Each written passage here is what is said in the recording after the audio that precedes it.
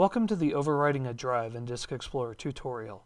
By following this tutorial, it will overwrite your drive entirely, making any type of recovery impossible on anything that was originally on the drive. This is best used when you plan to sell a drive or a computer, and you want to make sure no one will be able to access your personal data after it leaves your hands. The first thing we need to do is start DiskExplorer. In this case, we will use the NTFS version, however you can accomplish the same tasks in the FAT version as well. We need to select the drive we will be overwriting. You must be sure you have the correct drive or else it will destroy the wrong data. Click the floppy icon to see the drive list. In this case, we've chosen an 80 GB drive with 3 partitions. We have chosen the physical drive and not the partition. Otherwise, it would only overwrite the partition and still possibly leave personal data on the drive. Once you're sure you have selected the correct drive, press OK. You should now be looking at the partition table of the drive. In order to achieve what we want and see the results, press F3 or click View as Hex.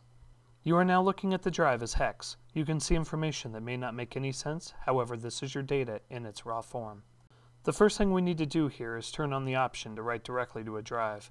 By default this option is turned off. In the bottom left of the screen you can see where it says R/O. Double click this and it will bring up the option menu. You need to change this to direct reads/write. This is a very dangerous setting and anything you do to the drive will be permanent, so you must be sure that you have the correct drive. Once you have selected this option and you're sure you have the correct drive, press OK. We now need to select all the sectors on the drive. Press Ctrl A or select Edit, Select All. Everything will be highlighted blue at this point.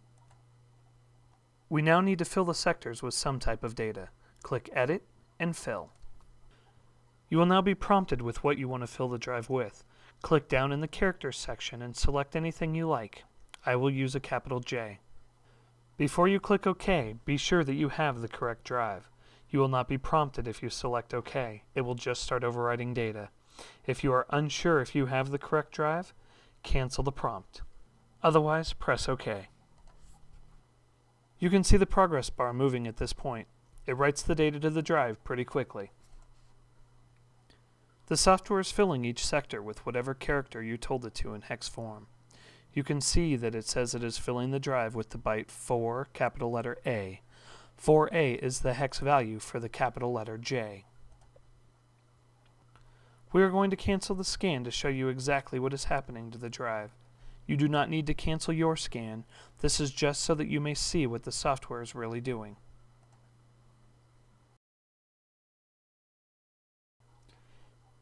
As you can see, the random hex characters are gone and the drive is filled with the ASCII character capital J and the hex values are all 4 capital A. If you proceed down further into the drive, you can still see that there's data on the drive past where we canceled. This is the reason you must fill the entire drive. We will go ahead and again press Edit, Select All, and then Edit and Fill. There you have it. You only need to do this once, as it makes the data on the drive unrecoverable from software and hardware recoveries. At the same time, if you make a mistake, it will make the data unrecoverable from software and hardware recoveries. If you have any questions about what you've seen today, email us at support@runtime.org or call us at 775-884-3922, and be sure to check out our data recovery blog. There is a link at the top of our website. Have a nice day.